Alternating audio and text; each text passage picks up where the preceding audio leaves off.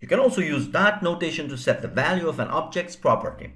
You use the equal sign or the assignment operator just as you do with variables. For example, to update the name property of the student object, you assign it a new value like this. In fact, you can even create new properties to an object this way. For example, to add a city property to the student object, you would write this. This will not only add a property named city to the object, but also assigns a value to it. Now let's look at an example. To code along with me, first download the course folder from the link in the description below and open it with your favorite code editor. Here I'm using Visual Studio Code. From the course folder, open the exercise folder called JavaScript Objects. And then open the index.html file in the browser. Here I'll also open the JavaScript console. In the index.html file, remember to link setValue.js file. In setValue.js file, we'll find the code that we wrote in the previous lecture. What we have here is one object called student with 5 property value pairs and a message that we created using the different properties of the student object. And finally, we display the message in the console. Now let's try to update the value of the student object's full name property. In the message, I'll add a space at the end, then type most people call me $ curly braces student dot full name assignment operator Joni.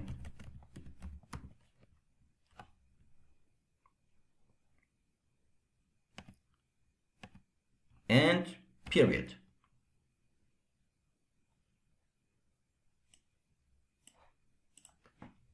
I'll save the change, refresh the page. Notice the original full name property value John Smith and the new value after updating it, Joni. If I type student into the console,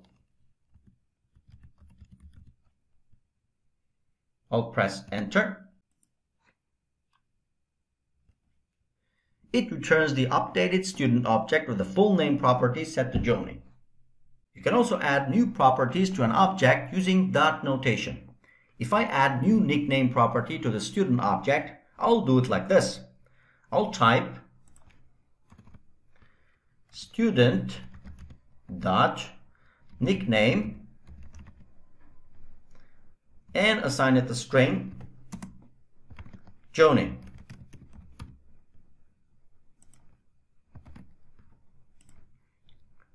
Then in the message, I'll update this part to student dot nickname.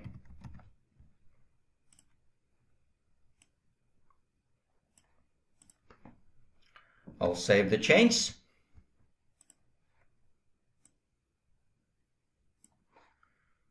Refresh the page. Then I'll type student into the console. I'll press enter. Now it returns the student object with a new nickname property and value inside it. You can also perform math using properties set to numeric values. For example, at the end of the message, I'll include next year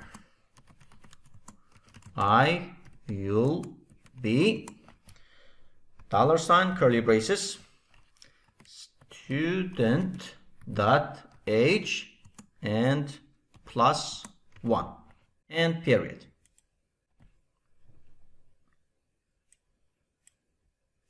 Now the age property has the value of 36.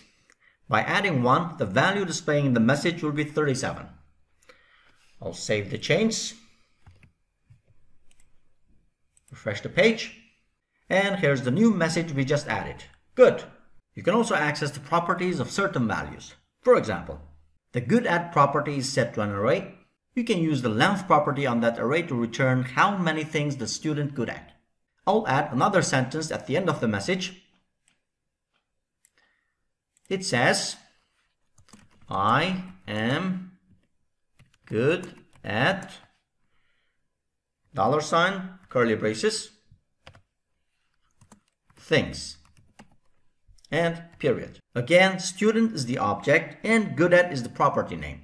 Between the curly braces, I'll type student dot good at dot length.